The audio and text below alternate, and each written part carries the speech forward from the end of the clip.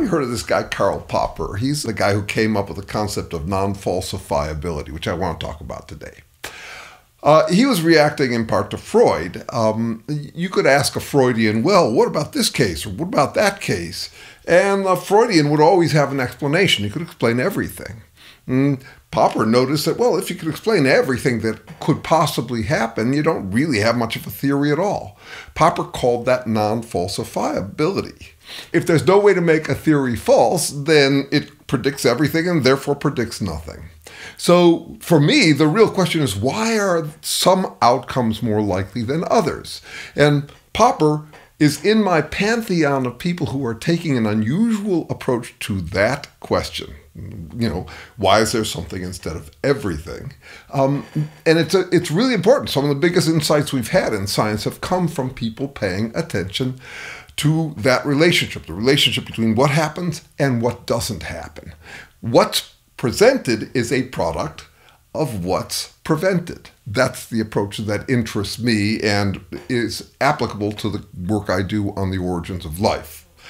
Basically, how change changes, such that at the origins of the universe, we were really unlikely, but possible, because nothing we do violates the laws of physics or chemistry, and yet here we are, very likely. So how do likelinesses change? How do unlikelinesses change? What doesn't happen is as important as what does. It's a great Sherlock Holmes story about it, in which the clue was the dog that didn't bark.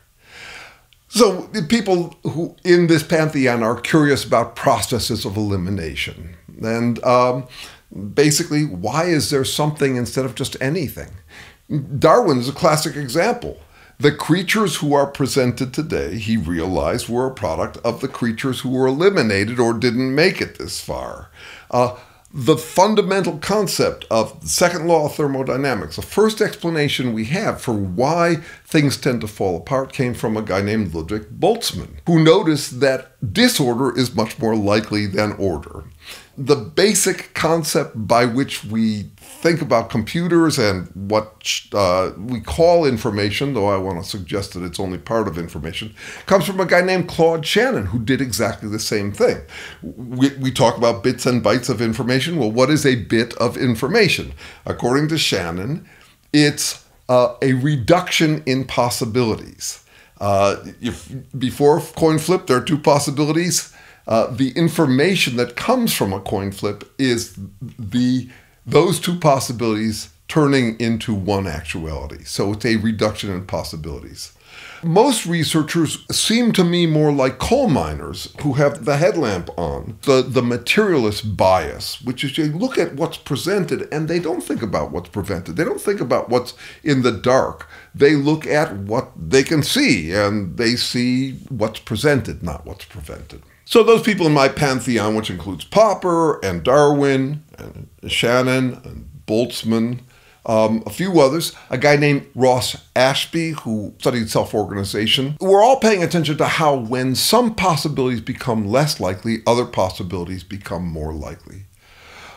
So that's where Popper fits into my worldview. And this idea of non-falsifiability is, it's a brilliant one for science, but that's not our heart's question.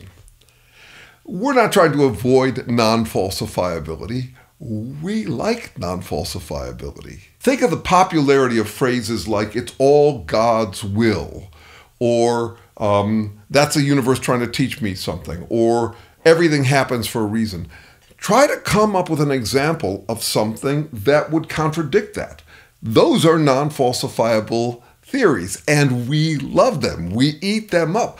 Why do we love it? Because we hate to find out that our theory is wrong. We would rather be the invincible man wearing the invincibility cloak. That's what a theory like God's will, it's all God's will, actually boils down to. And if you look at Trump and his followers, they are total non-falsifiability freaks.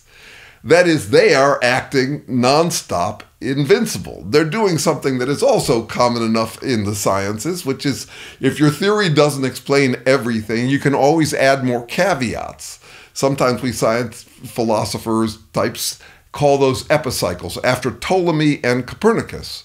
They were operating on the assumption that God would work with the perfect form, which is wheels. And they're trying to understand the movement of the planets and the stars.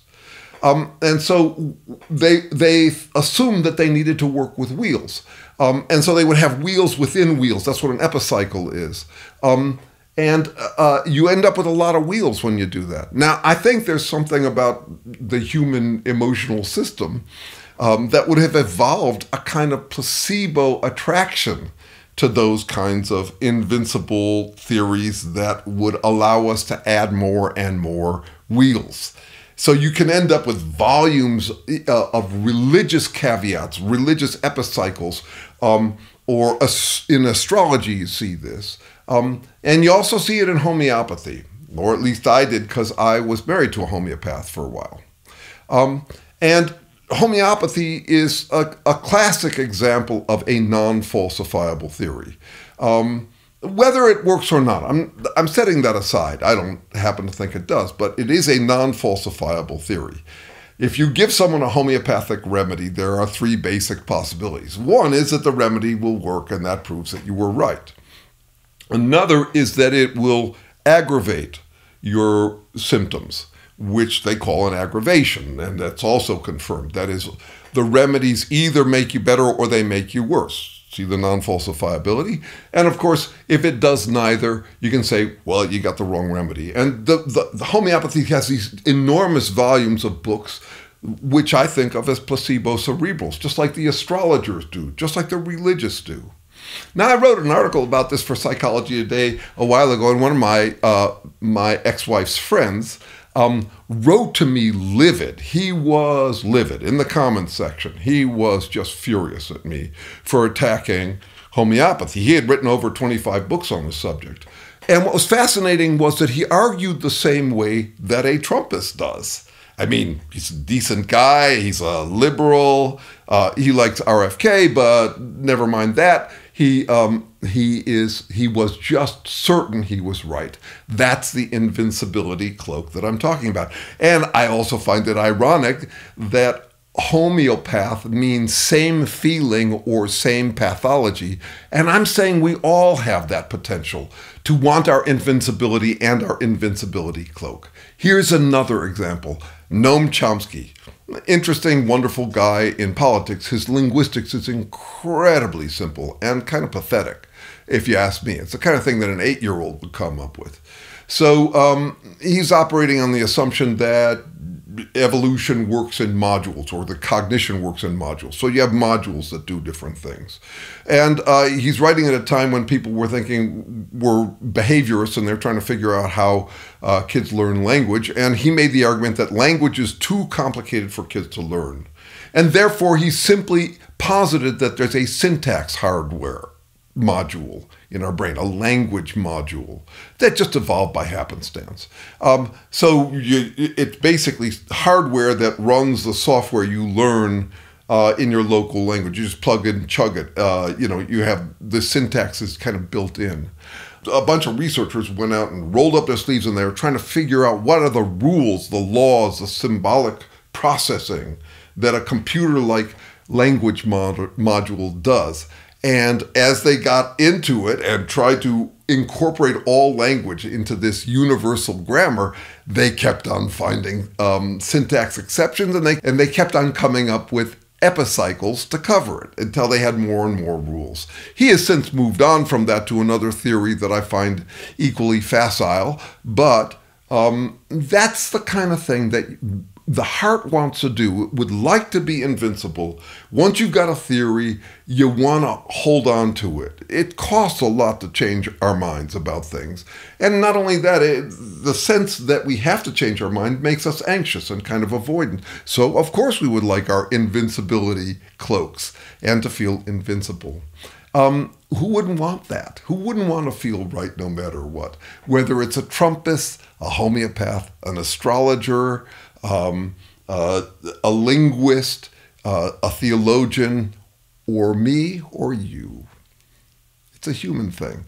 So I hope you're interested in this difference between non-falsifiable theories and falsifiable theories. And the non-falsifiable ones have a whole lot of human heart appeal.